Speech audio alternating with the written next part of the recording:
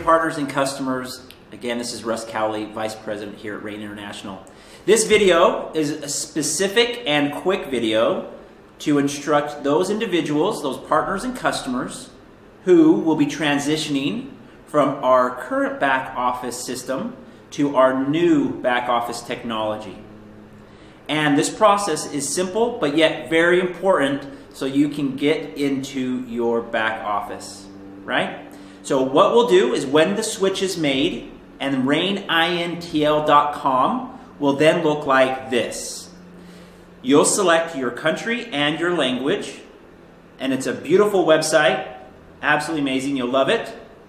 But to log into your back office, you'll click log in. Now, because this is your first time, you won't have a username or a password established fully.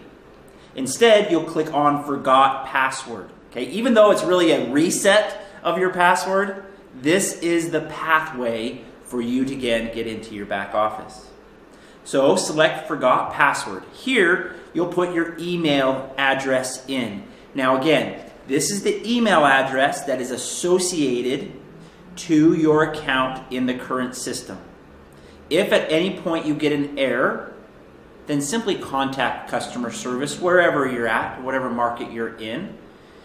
They will be able to help reset that password for you. So you'll go in here and enter in your email.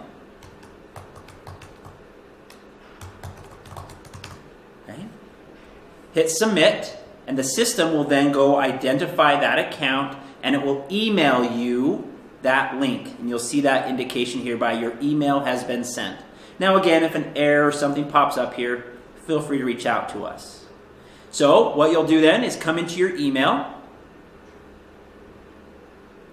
and you'll see this particular reset pop up. There it is, forgot email. Here, it'll give your name and simply set reset password. It'll bring you back, create a new password for the system, something that you will remember, and reset password. Your password has been successfully changed. Once you come here, then you'll put in the ID number that you have. You already know that, hopefully, and the new password. And then sign in.